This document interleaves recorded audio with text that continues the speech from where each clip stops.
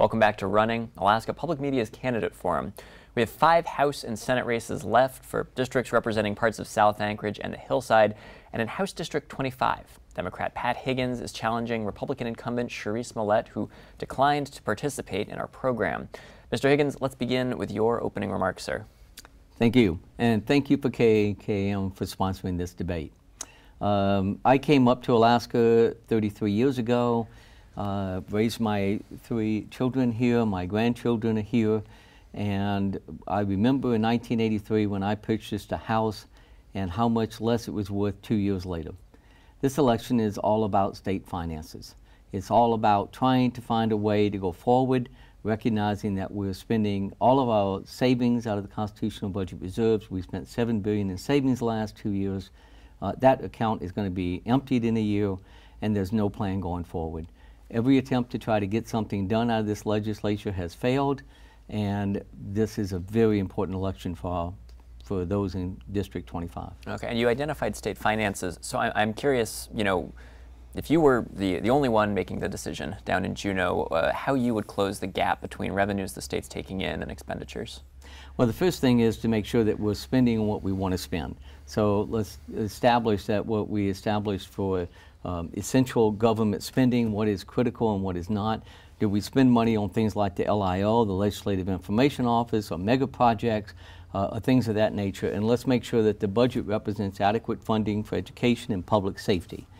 The oil tax credits, which is actually giving 35% of the losses back to large oil corporations. They're getting more money back than what they're paying, something that Charisse Millett has maintained and supported all the time, has been there. So we have to do that. We have to look at other alternative revenues, whether that's income, sales, different type taxes, and we've got to look at changes in the permanent fund to make it happen too. Your opponent has a leadership seat in the House, and I'm curious, coming in as a junior House member, how you would effectively use a seat in the Democratic caucus, and how you'd like to see that caucus organized. Well, first of all, there was a group of moderate Republicans, Democrats that's trying to put together a bipartisan group, and I think that is the only way to go. We have got to recognize this is every representative in Alaska who's there needs to have a voice and needs to be involved in this decision making. I like the idea of the bipartisan. You're right, I'm running against the House Majority Leader who has played a key role in not getting anything done over the last 4 years of dealing with these fiscal problems, special sessions in which they accomplish nothing and even refuse to work on it. But I think it becomes one of change in the makeup so that we have a bipartisan coalition. This is one of their targeted races.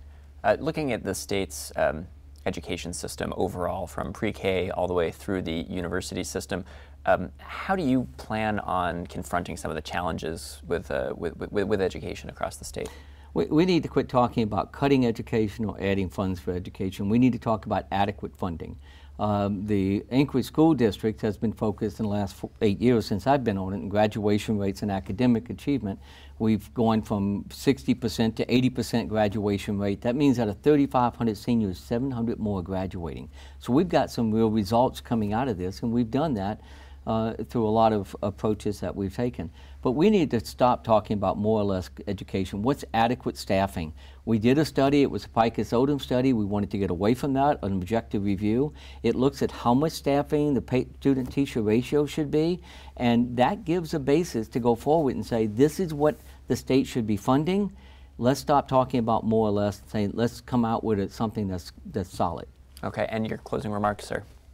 Well, this is a huge election. This election is going to decide which direction we go. If to vote for incumbents that have maintained that they are not going to address the financial problems at this state, we've got property values at high risk, we have jobs at risk, our economy is at risk. Listen to the Alaska Economic Development Council. They'd say that the legislature is napping. That's their term.